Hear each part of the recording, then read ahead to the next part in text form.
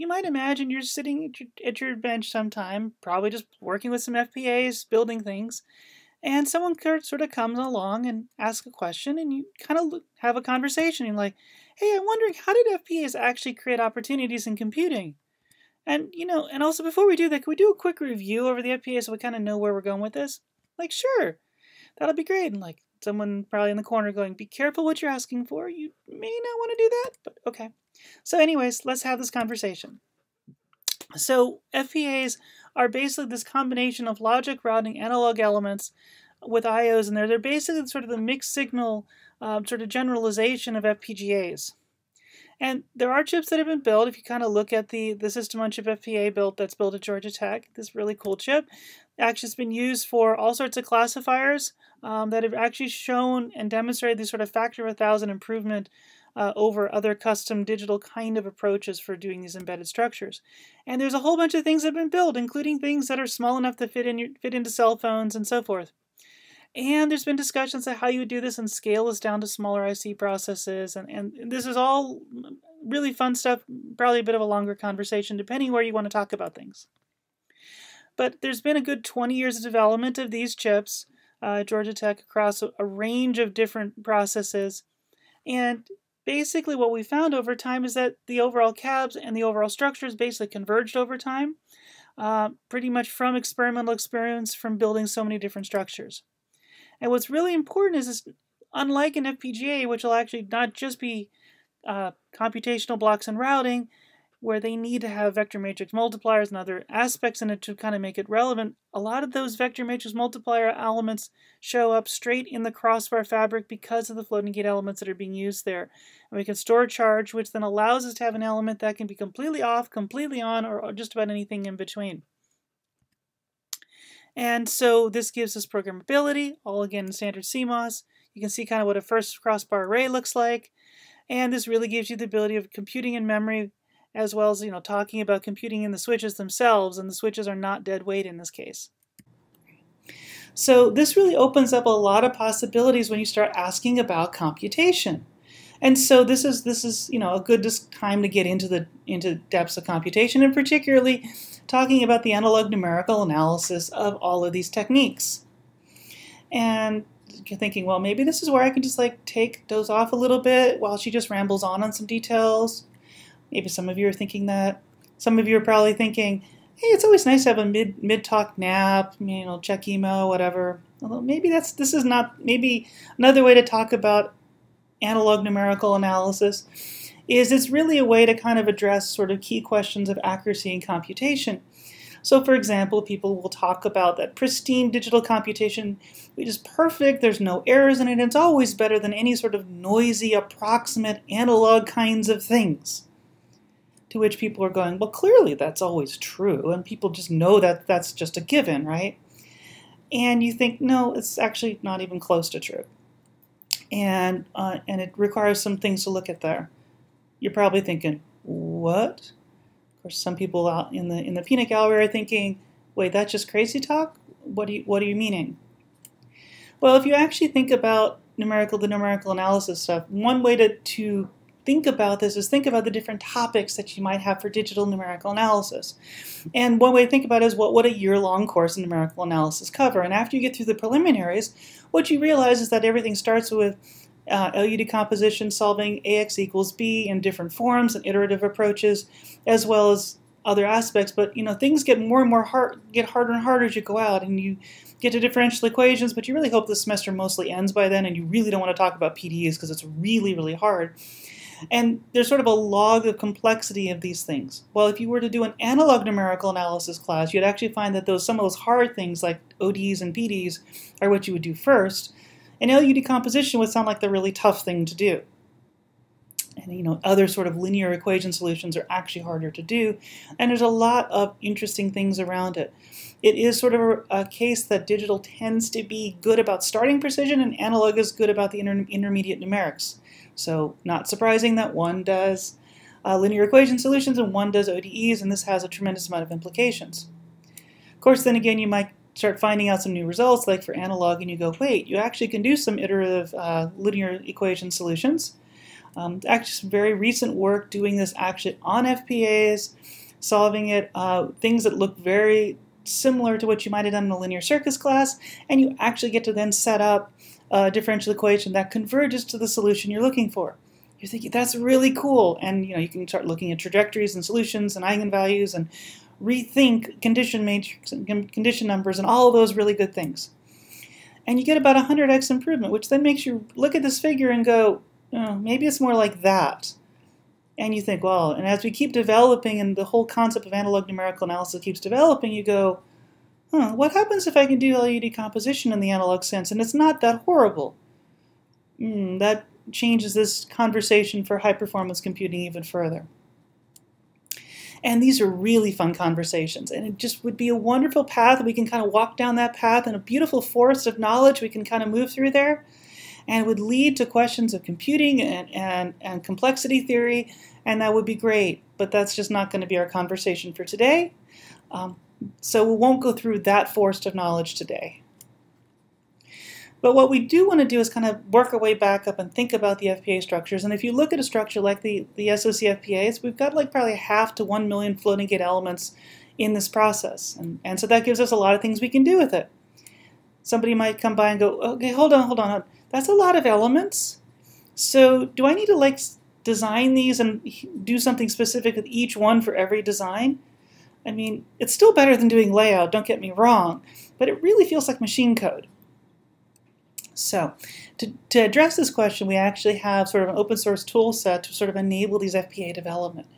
And it really also shows the whole complexity of this infrastructure that goes from a whole hardware infrastructure and even sort of bridges into the tools like built-in self-test and abstraction and mismatch and other kind of aspects to a whole tool framework that ends up moving us towards education. But this whole framework is all open source and available, and we can really do some interesting things with it. And, again, it's just fun. It's like, look, there are design tools. There's graphical design tools to do analog design.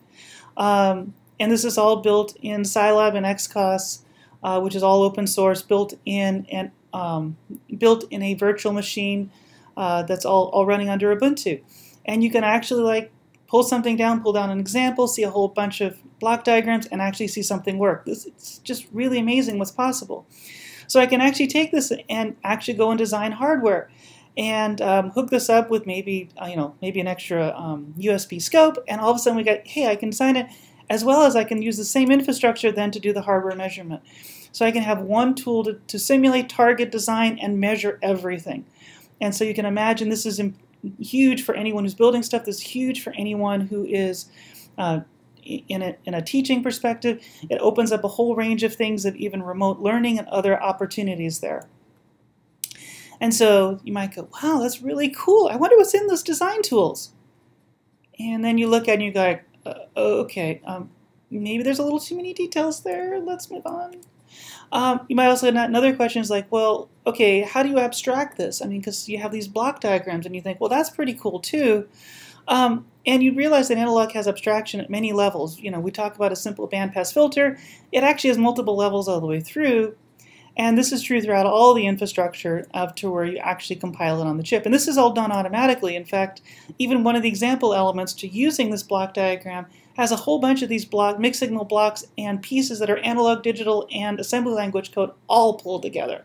So this is really cool of all the levels that are possible. And in case you're curious, you can even build like all the way from input through classifier all through the same infrastructure. This is pretty neat. And so people go, well, why are these concepts just kind of so unusual in analog design? Because I, have seen analog design and I don't hear much of this. Well, analog design is kind of artistic. You really have people sitting at their canvas building stuff, and almost everything is sort of custom built and built individually. And that turns out to be great, and there's some beautiful design, but reuse is something that isn't done very often. And to kind of break that mode, we have to kind of think about, how do you sort of structure this? And programmability is essential. But, kind of even looking at a couple years ago, there was the question of, well, if I want to start to build a bridge to a new space, I need to think about something different. Okay. And so at that point, there were sort of 3 key questions looked at this in terms of crossing over. And crossing over into really enabling this both in research and in experiment. And some of you might be thinking there should be a Monty Python skit that should break out, and that's a great idea. But what it actually comes down to is that, you take transconductance capacitor design, which really is known as being the highest bandwidth for given energy, very efficient approach, lowest noise for given bias current, but has always been plagued by needing programmability and making sure I get enough linearity, and then dealing with all the offsets. And you think, oh, okay, yeah, so I can see why no one would touch that. Except that programmability can all be done by programming the bias currents in all the differential pairs going into these say, transconductance amplifiers or other related approaches. And, oh yeah, I can also set the parameters in interesting ways, which allows me to then set linearity and also set offsets. And you think, oh wow, this is exactly the technology I need for a programmable approach to make this work.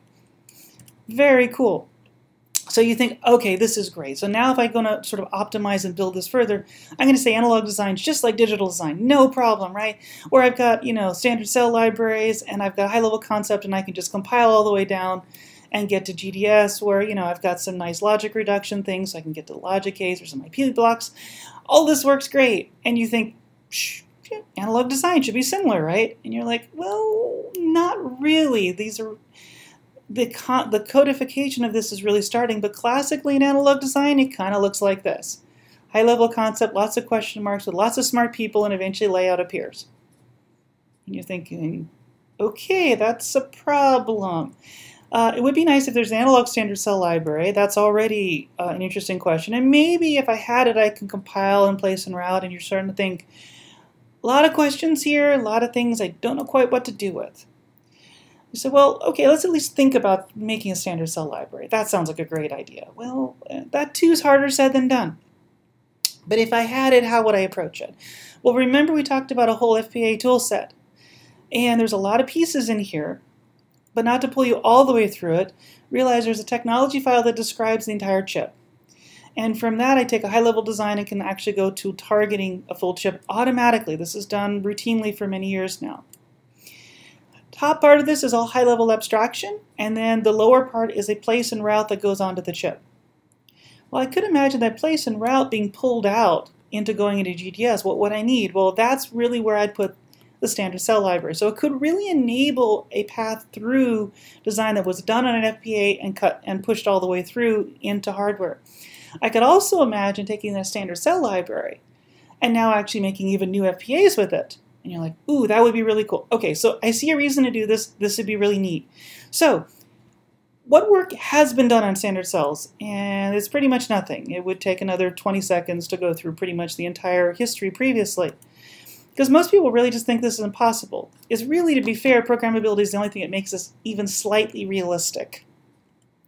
And there was sort of a starting discussion earlier in 2020 that gives you a sense of how this might approach.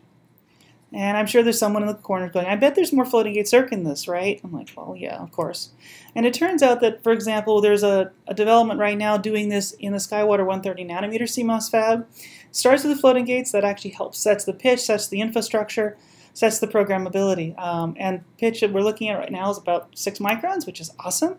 And from that you can build all the other things, and that kind of, gets rid of all of the other questions, and it's an amazing thing that you can get out of that.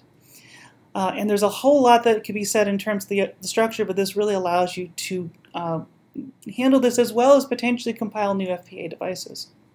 So this has been great, and there's a whole bunch of things that we can now sort of summarize. And so now, looking in summary, we can ask, well, what have we learned today?